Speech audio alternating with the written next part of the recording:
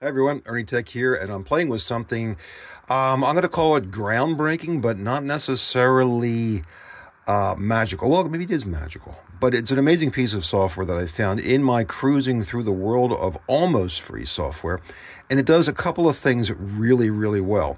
But one of the things that it does is it helps my poor old eyes, because I'm using an FT991A, and if anybody who is of a certain age knows, an FT991A, for all of its power, has an itty-bitty tiny screen. And the itty-bitty tiny screen is a bear to play with and look at.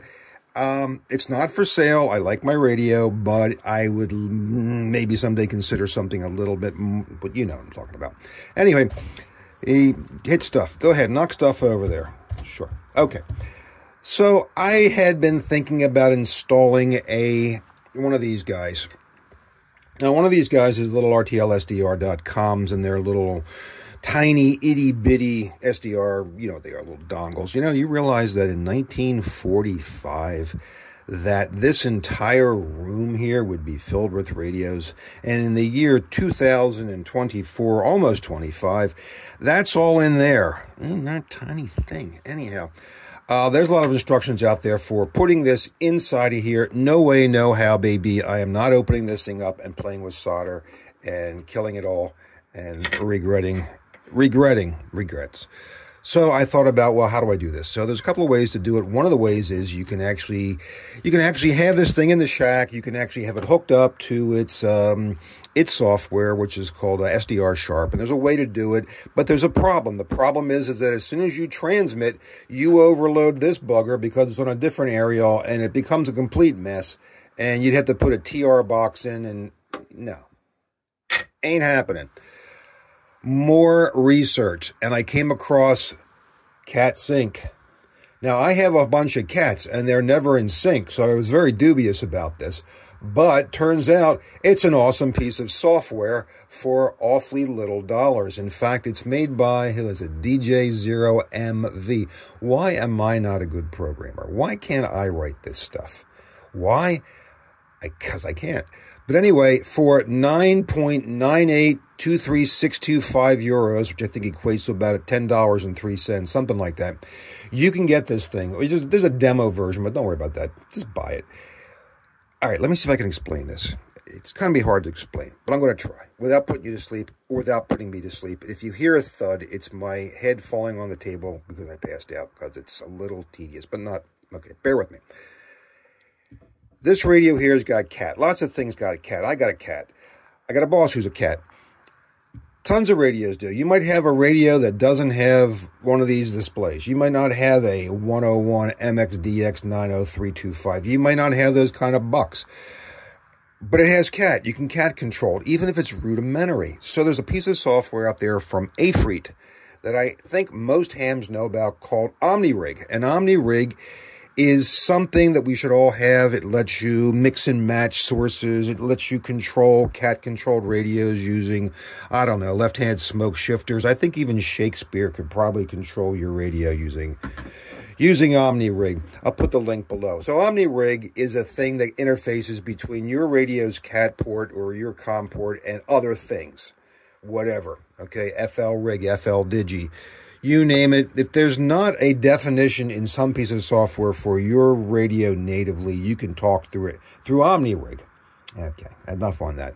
So OmniRig is what this guy's using to do something miraculous. Now, you see this waterfall right here? This waterfall is from an online SDR receiver from a guy in Elmira, New York. I'm down here in Philadelphia. And online, there are hundreds of SDR radios, the El Cheapo kind and the most expensive kind, and everything in between. And these guys have put them online for your using pleasure. But normally, you have to use your mouse and you have to do it through your browser. But what if I told you you could use your radio? Yeah, you heard me. Any radio that has cat commands, computer-controlled commands that OmniRig is aware of, and it's aware of a boatload of them. You can use your radio to control, hang on, boys and girls, the other guy's SDR online web radio. He don't even know about it. You with me so far? Let me show you something. This is nuts. Okay. Volume up. Okay, some kind of something going on. Right now, my radio's on 14.255. Do you notice over here that this thing is also on 14.255? Uh-huh. What if I tune to 14, I don't know, to something, something, something? Come on. Be there. All right, be there. Let me fast it. There we go. There we go. This guy. All right. Now, this guy I'm listening to, I'm not listening to it. I'm not listening to him through my radio. This is tuning the other guy's radio. I am tuning the Web SDR, any Web SDR, Kiwi, OpenRX, AirSpy, whatever. If it's online, this software will let your radio control.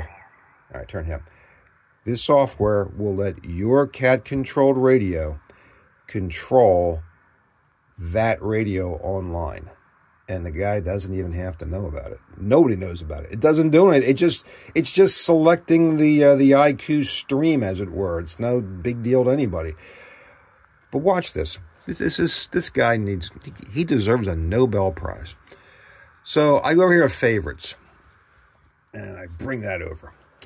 And it says, okay, here's a great feature. You have Web SDR list, Kiwi SDR list, and Open Web RX list. Well, what if I, let's say, go to the Web SDR list? If I click on that, it will take me within this software. I'm not in my browser. Within this software, it will take me to the source of those other radios all around the world. What do you think, boys and girls? And then if I say, okay, well, I want to save one I like this one here, I just click on it and watch. Boom.